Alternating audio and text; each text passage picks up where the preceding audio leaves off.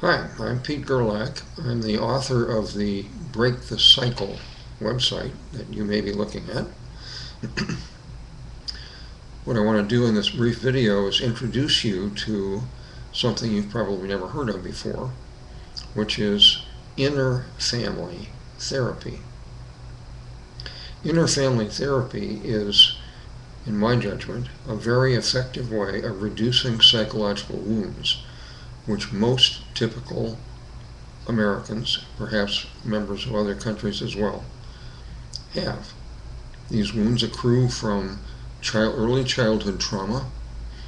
They are excessive shame, guilt, fear, trust problems, reality distortions, trouble bonding. Those are the wounds. Inner family therapy is a way to reduce these wounds permanently. Lesson 1 in this website tells you more about the wounds, where they come from, how to recognize them, how to assess them, in case you have some, which you probably do, and what to do about them. What I'd like to do here is outline quickly the process of inner family therapy. Family therapy, as you may know, gets human beings in a family together with a skilled leader and therapist who assesses why is the family under stress or not functioning well. Why are people angry or scared or depressed or arguing all the time? Finding out what causes that and then working skillfully to reduce the cause and replace that with harmony. That's one way of looking at family therapy. Inner family therapy does exactly the same thing. It starts by identifying who are the subselves that make up your personality. In my experience doing 19 years worth of inner family therapy as a professional, average people like you have somewhere between 18 and 35 different subselves. They are of 3 types.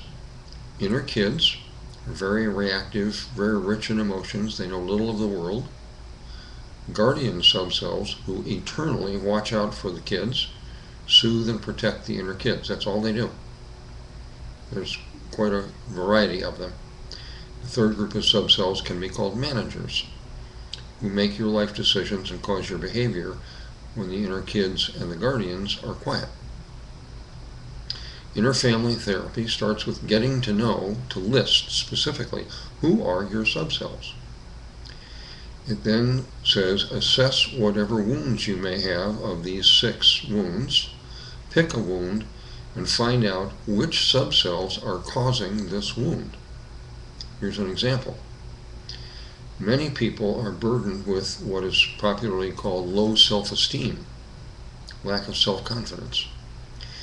That translates to excessive shame. They were taught at a very young age. You're no good, you're stupid, you're ugly, you'll never amount to anything, you're unlovable, who would like you? You're dumb. Little kids just absorb that because they haven't got the worldview to take it into perspective and make a judgment of it. So they absorb that and they think, okay, I'm stupid, I'm dumb, I'm unlovable, I'm bad. Many people who are shame-based, who have low self-esteem, have little kids who still carry this childhood view. I'm unlovable, I'm no good. So family therapy seeks, in a safe, patient, respectful way, identify the inner child or inner children who are carrying this outdated, distorted idea, I'm no good. Identify them. They may be 2 years old, developmentally, they may be 9, they may be 17. You may have one inner child, you may have several. Identify him or her, get to know what she's like, where she lives. Does she live in the present? Usually not. Shamed inner children often live in the past. They still think it's the bad old days. Against all logic, all experience, they still think it's 1972 or 1984. You patiently find out where do they live. In a creative way, you invite them to come live in the present. And then you connect them with your nurturer sub-self. I've never met somebody who did not have a talented manager sub-self whose specialty was nurturing in a loving, compassionate, empathic way, helping others to fill their needs. So you connect your shamed little child with your nurturer. Often they've never met. You identify any guardians that don't trust your true self, and you work with them patiently, creatively, to get to know the true self and to try out letting the true self guard the shamed child with the help of the nurturer. If guardians are willing to just try that out, they will find the true self plus your adult sub-self plus your nurturer and other skilled managers will in fact protect and nurture your shamed little child, or for that matter, your scared little child, or your lost child, or your abandoned child. Many of us have all of those if we came from a low nurturance childhood. So you work patiently to reorganize the dynamics and the roles, ROLES, in your inner family over time.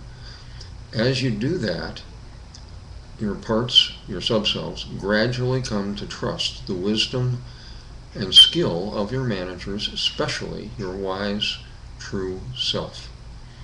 As you free your true self to lead, guess what? Your psychological wounds dwindle.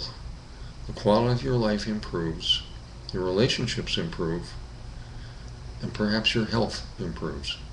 That's the purpose of inner family therapy.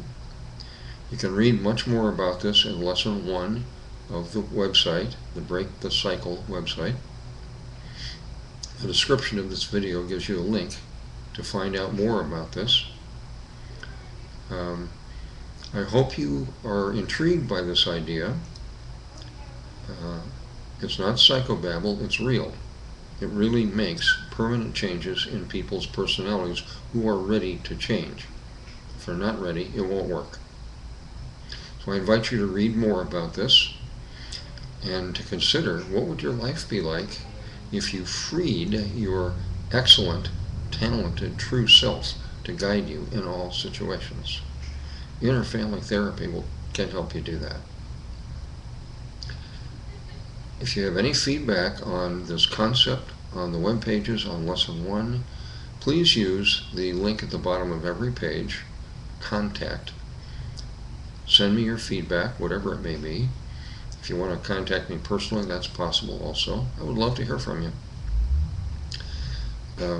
I encourage you to, with an open mind, adopt the stance of a student, patiently explore Lesson 1. Thanks for watching.